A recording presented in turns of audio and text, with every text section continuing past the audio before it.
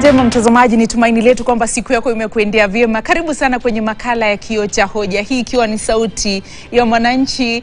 Sijui hali iko vipi maeneo uliko. Karibu sana tukupashe na yale ambayo yanajiri, hususan kuhusiana na mabadiliko ya tabia nchi kote duniani, na kuambatana pia na kongamano ambalo linatarajiwa wiki kesho, ambapo Kenya inajiandaa kuwa mwenyeji wa kongamano la kutathmini athari za mabadiliko ya hali ya hewa litakaloandaliwa katika ukumbi wa KICC kuanzia tarehe 4 mwezi ujao wa Septemba.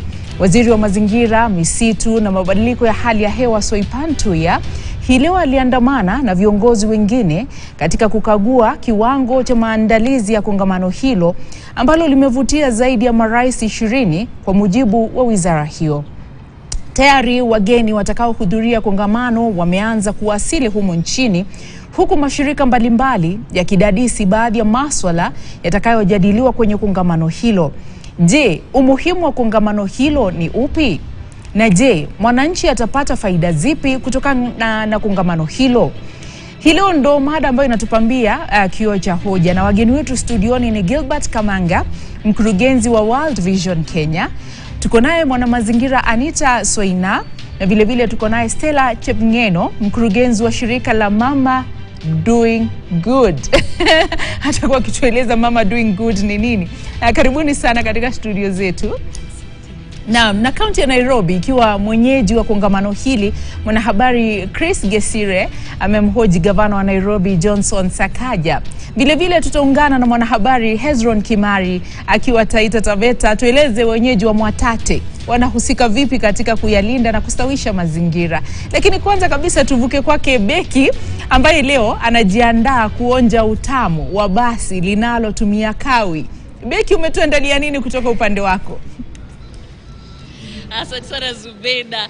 Hivi leo kama ulivyosema, karibu na abiri basi hapa ambalo linatumia kawi ama la kielektroniki tunavyosema, na hivi sasa kuna abiria wengi hapa sana ambao wanangojea basi hilo, specifically hilo basi la kielektroniki ambalo linatumia kawi, ndio hilo wanalolingoja hapa ili waliabiri. Natakuwa nikiongea na wao kisha nitaweza kuabiri basi lile, tuweze kuongea na dereva hapo baadaye. Limewasili, nataka kuongea naye. Wacha nianze na mmoja hapa. Hujambo? Si jambo. Unaitwa nani? Naitwa Sharon. Sharon. Yeah. Mbona umengoja basi ili, like the electric bus specifically? Okay, for me, I think this bus, it reduces like the carbon emissions, and if you compare this electric bus to the normal diesel fuel gas, averagely it has reduced the carbon emissions by 62%. And again, these emissions are, as we all know, they are altering the greenhouse effects. So I think thanks to this bus, it has enabled us to cut pollutants and to also reduce noise to urban residents and especially us passengers. Passengers. So unangoja basi actually ndo naenda kupanda. Nenda basi, usikose nafasi yako. Basi Zubeda, wacha tuingie ndani tuweze kuliabiri. Ili tuweze kuona. Naomba kuabiri kidogo tu. Kidogo tu naomba niingie. Sawa. Wacha nipite. Kidogo tu. Sawa.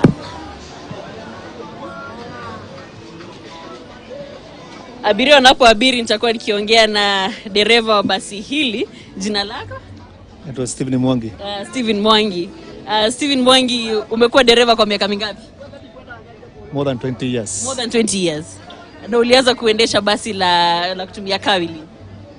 Kama 6 months. 6 months sasa. Unaweza sema kuna tofauti ipi ya basi zile za kitambo na basi ya saizi? Sasa hivi la kutumia kawi. Hii ya kisasa ni mzuri kabisa. Na ni ya maana sana. Na watu wanaipenda sana. Wewe unaipendea nini wewe kama dereva wa miaka 20? Naipendea kwa sababu kama steering yake ni power, haribiki. Kama mambo ya garaji maengine na nini, sita ya maengine magaraji hakuna.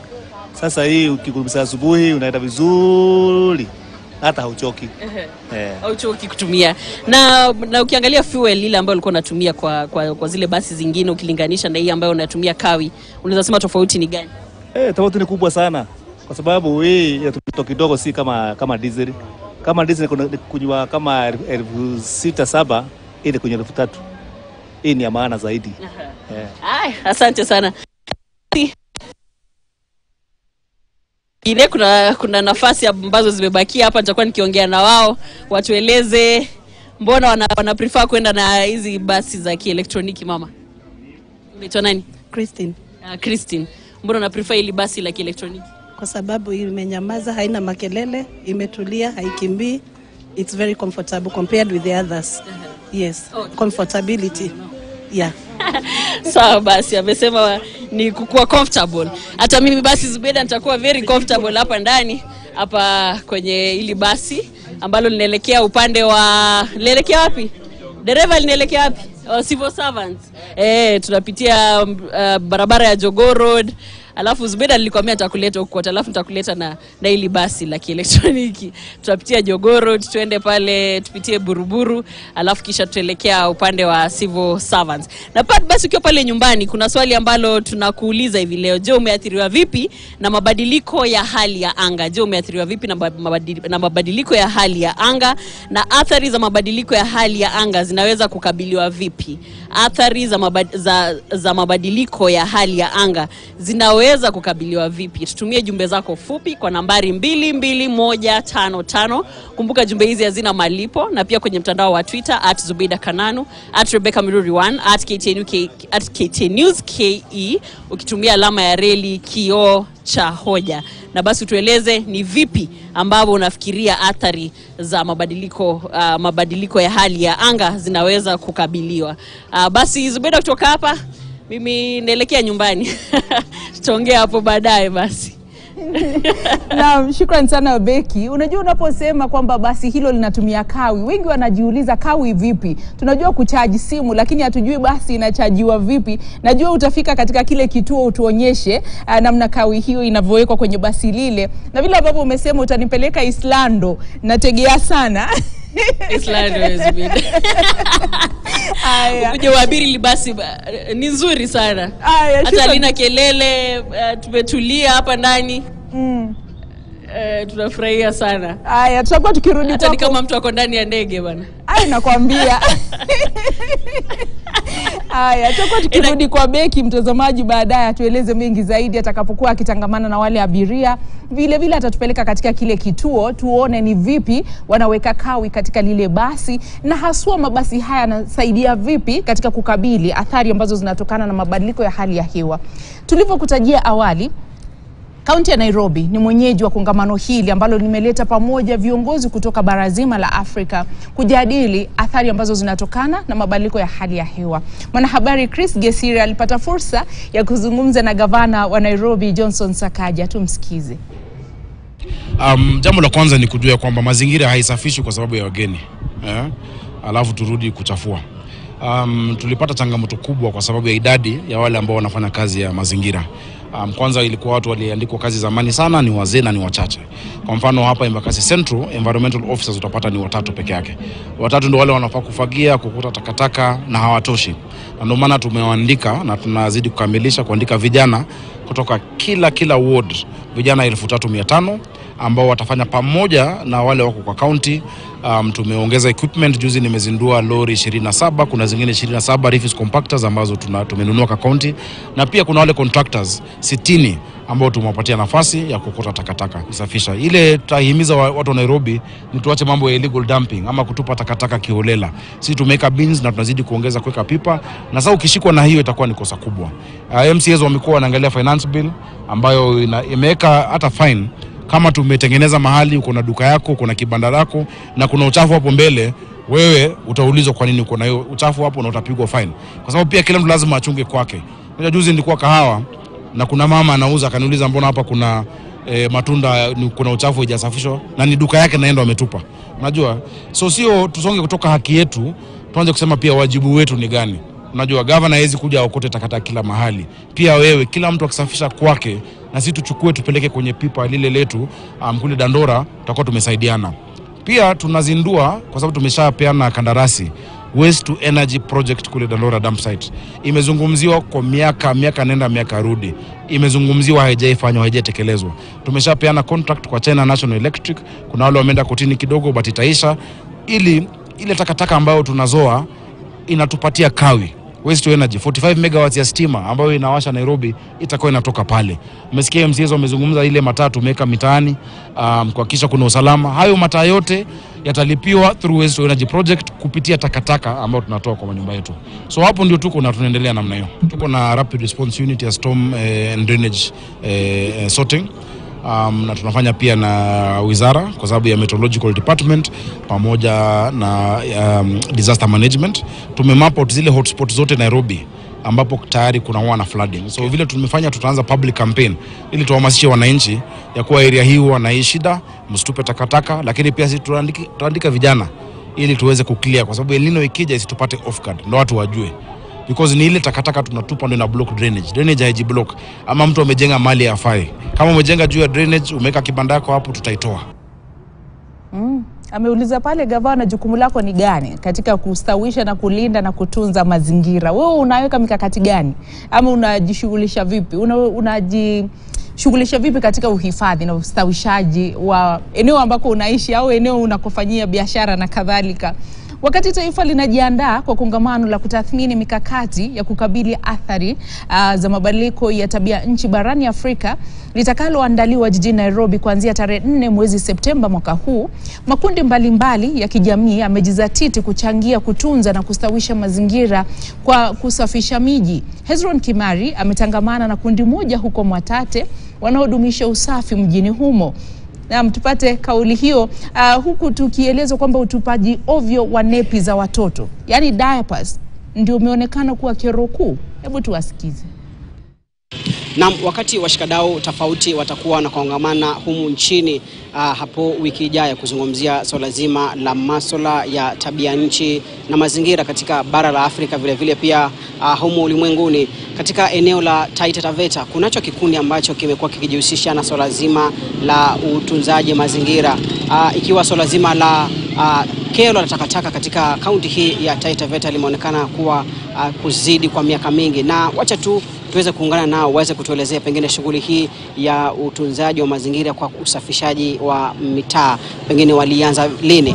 Karibu katika KTN News, pengine jitambulishe alafu tuambie kikundi chenu kinaitwaje na mlianza shughuli hizi lini? Asante sana. Jina naitwa John Mwandisha Mnyaka.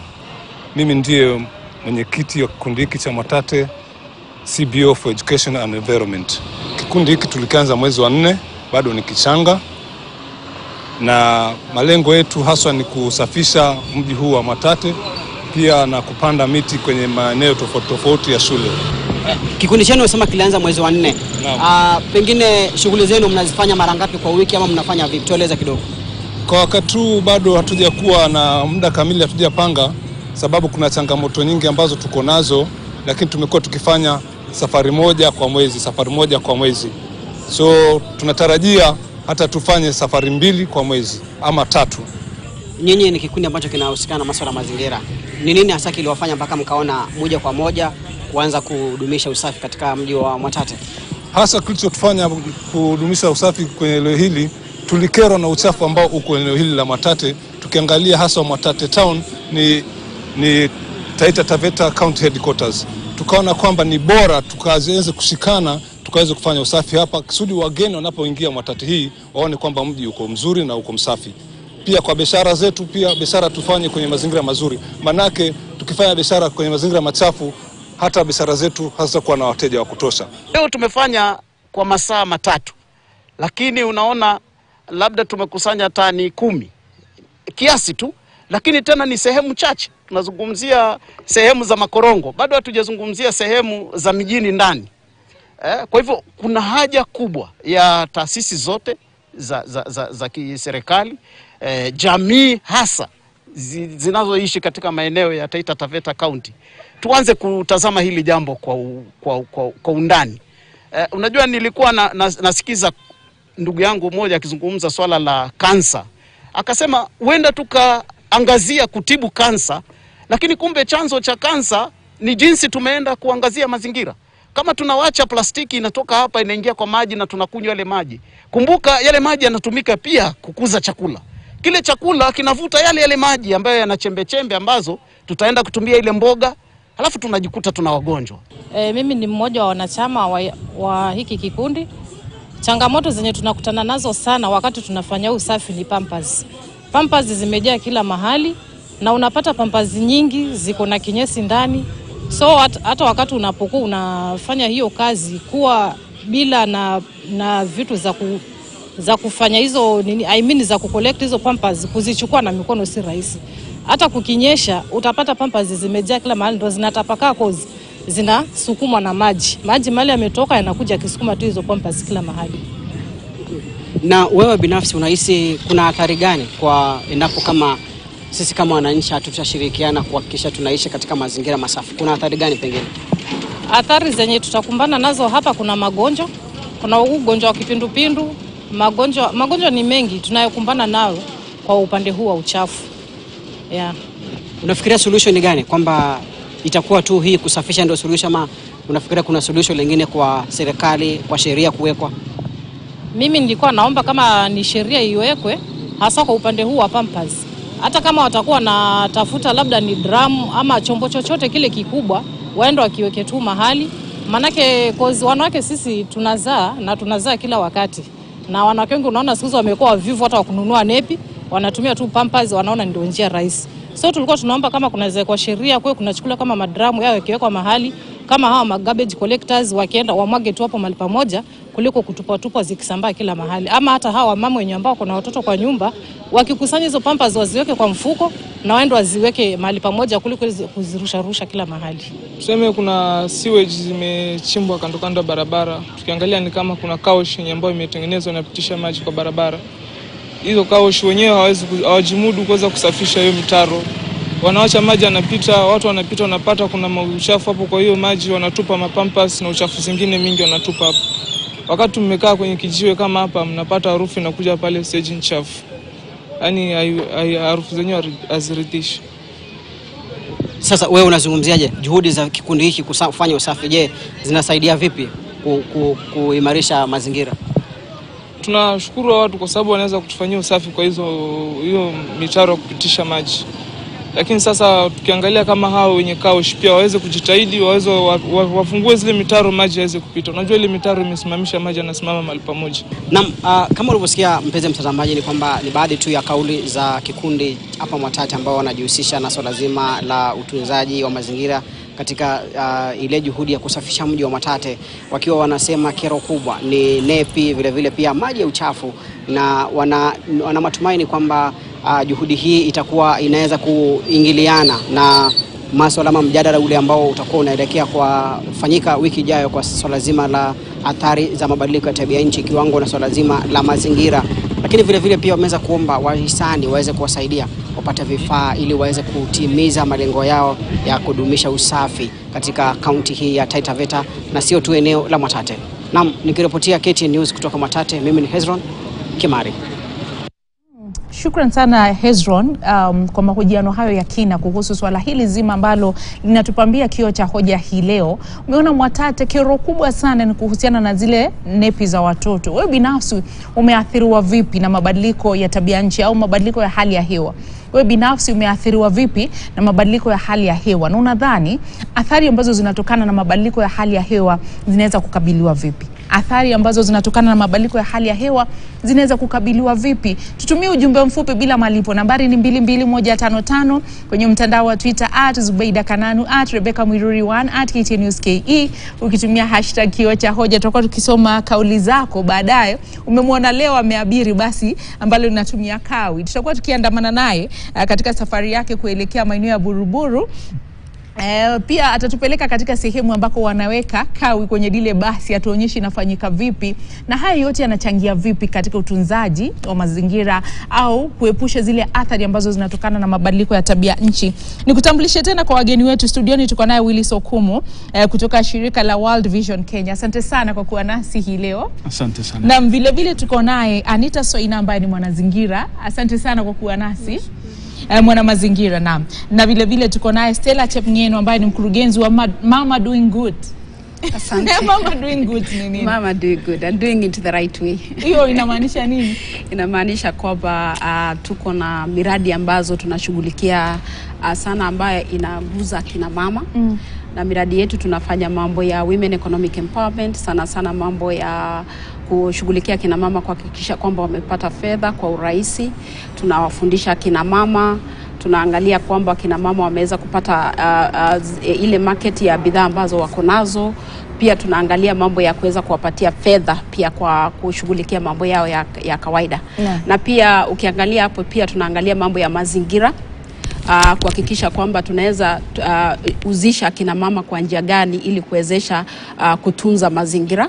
Alafu kuna mambo mengine pia tunaangalia ya familia, tunaangalia vijana pia tunaweza wajenga vipi ili wakue watu wetu wa kesho ambao wanaweza hudumisha nchi yetu na pia mazingira yetu. Na wageni hao wetu leo studioni tunaye Willis ambaye anawakilisha sauti ya watoto katika swala zima la mazingira. So ina anawakilisha sauti ya vijana na vile vile Chemngeno anawakilisha sauti ya wanawake katika utunzaji wa mazingira. Willis, uliposikia kuhusu hili kongamano na kwamba litakuwa likifanyika nchini Kenya, wewe kama sauti ya watoto kupitia World Vision Kenya, mlikisi vipi? Je, na sauti ya watoto imesikika katika swala zima la utunzaji wa mazingira na kukabili athari ambazo zinatokana na mabadiliko ya tabia nchi? Asante sana Zubeida. Kwanza kabisa ningependa kusema shukrani kwa kutupatia nafasi hii kuweza kuzungumzia masuala ambayo yanaathiri watoto haswa kutokana na mabadiliko ya tabia nchi.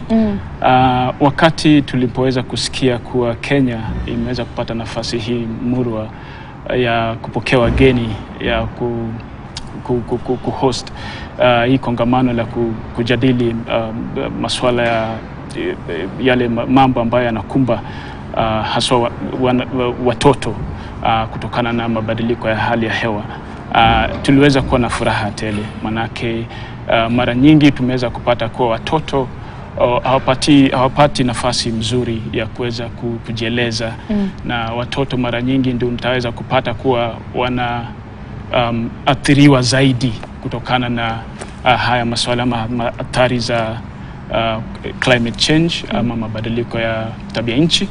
Na kwa hivyo ilikuwa ni tulipokea hii habari na ujumbe kwa furaha sana.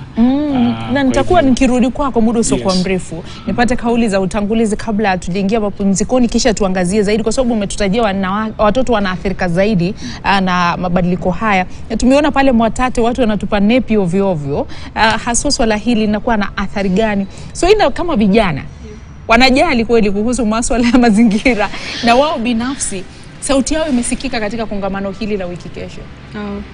Kweli naweza nikasema kumekuwa na improvement. Yani ukiangalia siku za ambazo mimi mwenyewe niliingia kwenye hii nafasi ya climate action, yani ukiangalia imebadilika. Kila siku unapata kwamba kuna watu wengi ambao wanazidi kutaka kujiunga na vikundi kama vya kutunza mazingira, na pia ni the same kwa vijana kwamba tunaendelea, hatuko mahali tunastahili kuwa.